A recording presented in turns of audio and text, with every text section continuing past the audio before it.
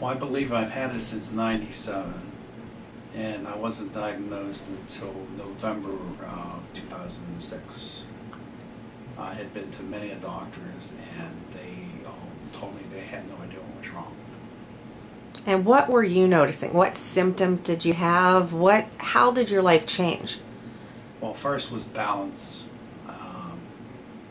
Losing balance real easy and falling.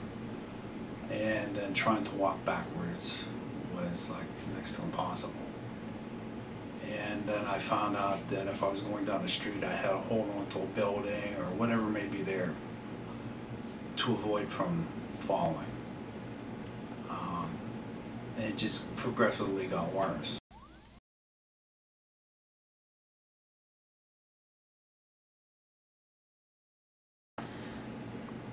Basically, I was stuck in a recliner. I needed help to get to the bathroom, to do anything. I couldn't drive. Shaving, I had to give that up and go with the electric, which I don't particularly care for. Because if I went with a blade, I wanted to just cut my face off.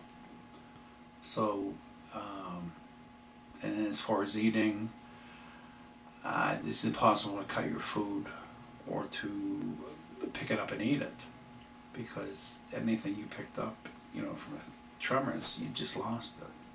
So everything had to be cut real small for me, and I had to use a spoon to eat anything. And then you have to worry about trying to swallow, because you choke real easy.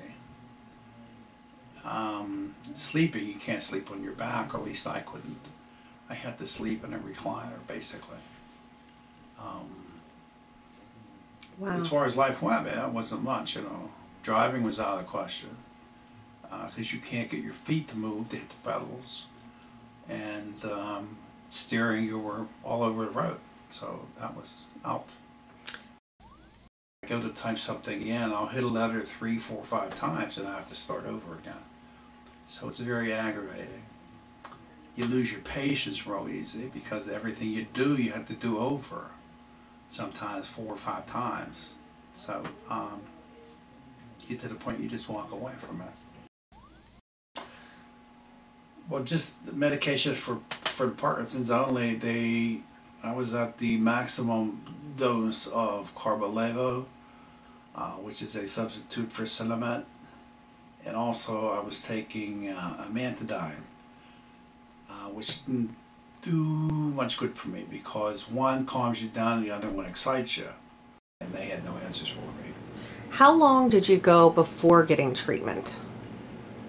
Well, the only treatment I got initially was just drugs, which all it did was stop the tremors, you know, just about stop the tremors, but it did nothing for you but made you tired and wanted to sleep all the time. And it got, you know, what kind of life is that?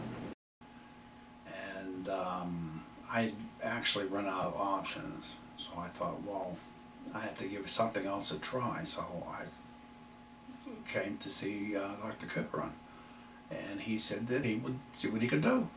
And ever since then, we've progressed.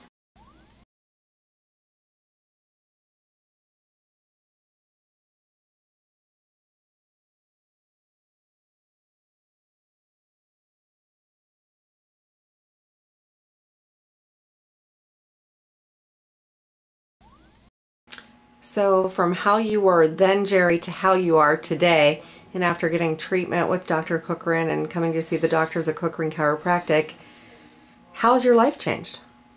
Well, I'm able to walk. I can do some physical work, which I was not able to do before. Now, Gerry, what about driving? You couldn't drive when you came here. What about today? Are you driving? I'm driving now. I don't have a problem.